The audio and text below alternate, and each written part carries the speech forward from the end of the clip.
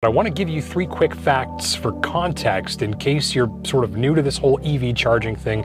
So the first thing to remember is that you don't have to wait until the battery is empty to charge it. You can charge up from 4%, from 20%, from 73%, or even from 90% if you want to. The second thing to remember is that you don't have to wait for the battery to be full before you take it off the charger. Idea here being you can take little sips of electricity along the way if you like.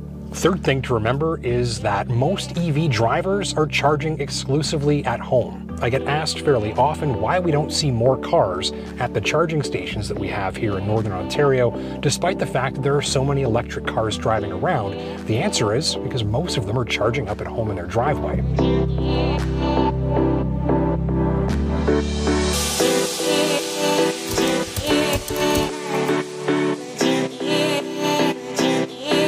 In this video, we're talking to an EV charging expert to answer some of the internet's most common questions about electric vehicle chargers and electric vehicle charging. This video is a summary of a more in-depth article which you'll find over at Driving.ca, so for more information on the topic, head over to Driving.ca for a deeper dive into the subject matter we're covering here. What's the difference between a smart EV charger and a dumb EV charger? According to Ryan Chan of ChargeForward.com, for a single-family home, the most cost-effective method to charge an EV is to purchase a dumb charger. Smart chargers are geared towards condo charging, as the smart capabilities allow the charger to bill individual customers for their energy use, provide access to control the EV charger, and provide electrical load management between multiple charging vehicles. According to Chan, it's important to note that only smart chargers are available for supply and installation rebates. Dumb charger pricing can range from $300 to $800, and smart chargers cost approximately $2,500.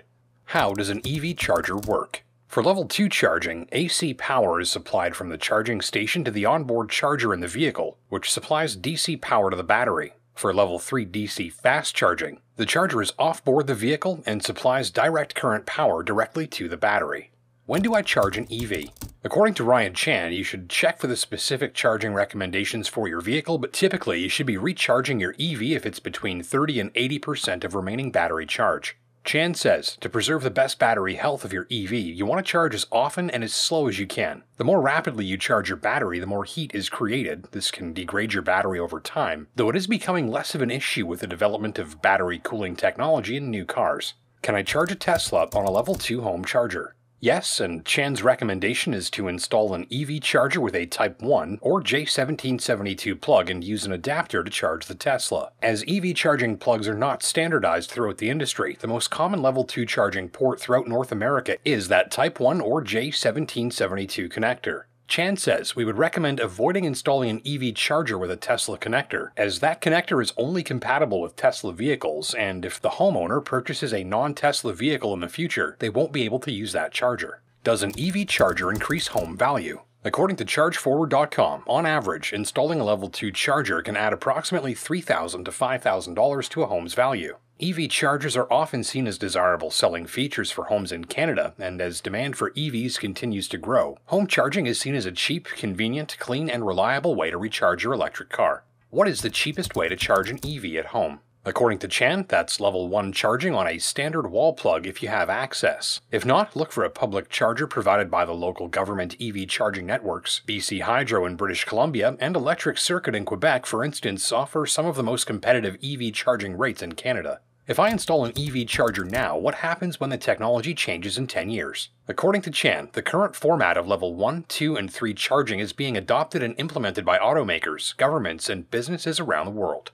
As there may be advances in battery technology and the development of EVs, the method of EV charging is mostly standardized. Therefore, it's expected that there will be minimal changes to the charging technology over the next decade. I'm Justin Pritchard for Driving.ca. Thank you for watching. Don't forget to hit that like and subscribe button down below so you never miss a new upload. And until next time, take care and drive safe.